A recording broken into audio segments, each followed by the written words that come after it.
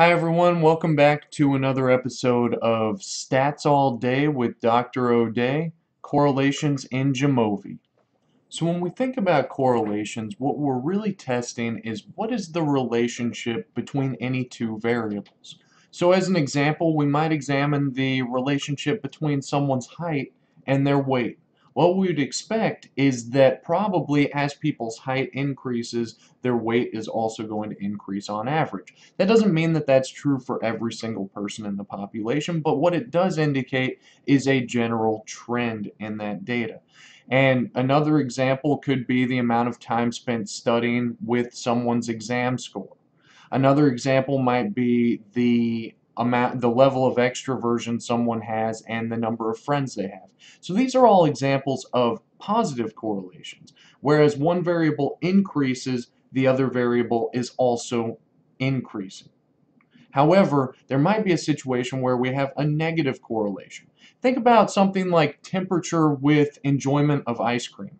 So as the temperature of the ice cream increases, you're probably going to enjoy that ice cream a little bit less as it increases over time.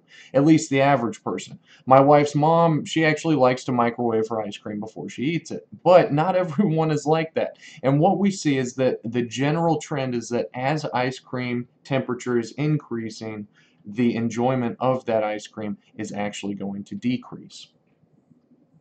So here's an example of what these correlations look like. So what we always do is we plot the thing that's closest to our predictor. So maybe if we thought that height would be predictive of someone's weight, we would put height on the x-axis, we would put weight on the y-axis, and what we'd see is probably between those two variables a fairly strong correlation. Now, maybe a slightly weaker positive correlation might be, the level of extroversion and the number of friends somebody has. We're probably still expecting that it's going to be fairly strong a relationship there, but it's probably not going to be quite as strong as the relationship between height and weight. So we've got a strong positive correlation here, we've got a weaker positive correlation here. Then similarly, as one variable increases, the other is decreasing here in this strong negative correlation graph. A little bit weaker where those dots are more spread out, the moderate correlation. And then we've also got no correlation, whereas one variable is increasing. The other variable is just kind of random and sporadic around that. And what we see is that generally our graphs don't actually look quite this perfect. A lot of times when I run correlational analyses, for running a power analysis, it usually says I need about 200 people to detect a moderate size correlation. And what we see here is there's only like 20 people being plotted in this graph. So actually the graphs look quite a bit messier than this, but this is a great indication of what these correlations are going to look like and what those general linear trends that we're looking for are going to have. So in this study, I was interested in examining people's enjoyment of ice cream depending on a few different factors. First is the amount of ice cream. What I'd expect is that a higher amount of ice cream or a greater amount of ice cream is going to be related to significantly higher enjoyment of that ice cream. The second thing I examined was perceptions of lack of flavor. What we would expect is that the more people perceive that there's a lack of flavor in their ice cream, the less they're going to enjoy that ice cream, so I'm predicting a negative correlation there. The next thing is the temperature of the ice cream. What I'm expecting is that as the temperature of my ice cream increases, participants are going to perceive that ice cream as less enjoyable. Again, I'm predicting a negative relationship there. So this is JAMOVI, and what I need to do is I go up to regression correlation matrix. This is going to test the relationships between all of those variables at the same time. So the thing that I'm really interested in is the enjoyment of ice cream. So I like to put that first. That's kind of, you can think of this almost like the outcome variable, that I believe all of these other things are going to contribute to that outcome. So then I'm going to put in the amount of ice cream, the lack of flavor of the ice cream, and the temperature of the ice cream. And the way that I clicked all of those at once was I just held down the control button and I clicked. So we can move all of those over to the right side here. Already you can see that the correlations are being presented, but I'm going to go ahead and flag significant correlations there. Now with our correlations, you could, because I came into this expecting that, amount of ice cream is going to be correlated with greater enjoyment, I could make a hypothesis that those two things are correlated positively, in which case I would run a one-tailed test instead of a two-tailed test. But most of the time I see people reporting two-tailed tests. That's what I'm going to suggest to you, unless there is some theoretical rationale and you've pre-registered your study. By the way, keep an eye out. I'm going to make a video very soon on pre-registering studies within psychology.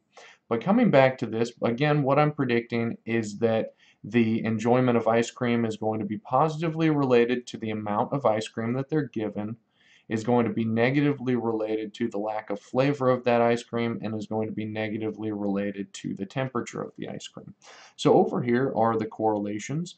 The first value that it presents each time is the R value. This value can take on any value from -1 to +1. So the closer to 0 that these numbers get, the weaker the correlation. So the more it indicates that there's nothing going on between those two variables. The closer to 1 in either direction, so the closer to -1, the closer to +1, the more that this indicates an actual correlation is happening, and it's a stronger correlation. So that R value is telling you the direction and the strength of the correlation. And again, that can be anything between -1 and +1. Generally, in psychology, we start to get a little bit excited when the correlation goes above about 0.20. A pretty moderate to strong correlation is going to be about 0.30, and then a pretty darn strong correlation is going to be above 0.40. And so what we're seeing here, what's happening is this actually plots the variables on the left side as well as across the top. And so you can see this is enjoyment of ice cream in both of these spots. This is amount of ice cream in both of these spots. This is lack of flavor of the ice cream in both of these spots. And then we've got temperature of ice cream in both of those spots. So the reason that it doesn't give us any numbers on this diagonal is because that's just each variable with itself. So you've got enjoyment of ice cream correlated with enjoyment of ice cream. Nothing to correlate there. The correlation would be exactly 1.00. And so there's no reason to plot that there. Additionally, the reason that it's not giving us anything above the diagonal is because this would just be a mirrored image of what's below the diagonal. So this one right here would be 0.45 because that is the amount of ice cream correlated with the enjoyment of ice cream, which would go there. That's the exact same as this. So enjoyment of ice cream with the amount of ice cream, and we see that that correlation is 0.45. And we also see that that is significant because that p-value is less than 0.05. Coming down here, and that's consistent with my hypotheses. So the conclusion that I would write here is that greater enjoyment of ice cream was related positively to the amount of ice cream. Or in other words, what I should really say there, because I'm actually predicting that amount of ice cream is going to be my predictor and enjoyment of ice cream is going to be my outcome, I would actually flip those. So what I might say is that consistent with my hypotheses, a greater amount of ice cream is positively related to enjoyment of ice cream.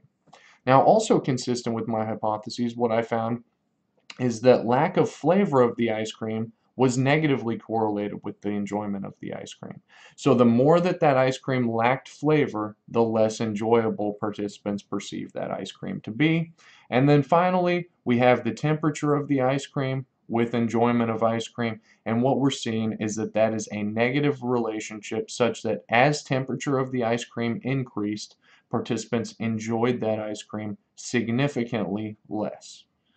Now, you'll notice that I didn't really talk about these correlations over here. That doesn't mean that they're not important. It's just they're there if anyone wants to see them. So when I actually report these values, I would probably make what's called a correlation table, which, by the way, keep an eye out for that video, and I'm going to link it in the comments as well for this video. But generally, I don't talk about every single correlation in these tables. The reason being is because I will present them so my reader, if they're really interested in those correlations, they can check it out. But really, I'm not that interested in how the amount of ice cream correlates with the lack of flavor. There's nothing really that's interesting to me in those analyses. And so really, I'm more interested in just this column, how each of these predictors affects this continuous variable of enjoyment of ice cream. Now we do want to be careful. I did use the word affects. That's because I'm predicting that those things are leading to the enjoyment of ice cream. However, as you might have heard in previous classes or in previous videos, correlation does not equal causation. That's because we don't know which came first. So is it that enjoyment of ice cream is coming first and that's why people are having a higher amount of ice cream? We don't know. And also that there could be some third variable that's actually influencing both of these. Do people, when they know that they're going to like the ice, so if it's a flavor that they like more, do they automatically reach for more ice cream? And is that actually what's causing these relationships? Or is it something else? So now if I want to report these findings, and again, we would already have a correlation table made and in our manuscript or in our results section, which by the way, again, I'm going to link to how to make those tables below. What we would then say in the actual results section when we write about these findings, I might say something like, consistent with my hypotheses, I found that the amount of ice cream consumed was positively related to participants' enjoyment of the ice cream. Further, and consistent with my hypotheses, warmer temperatures and the more that participants perceived the ice cream as lacking flavor were associated with significantly lower enjoyment of the ice cream. So what I'm doing there is I'm not presenting participants with things that are beside the point. I'm focusing in primarily just on the testing of my hypotheses. And not only that, I'm telling them whether it's consistent or not very clearly in reporting these. And then what I would also do is I would want to then kind of make a general statement to conclude these analyses. So that's what I have on running correlations and in JAMOVI. If you have any questions or if you'd like to see a video, please let me know what you'd like me to do. And as always, make sure to hit that like and subscribe button and be on the lookout for other videos coming out.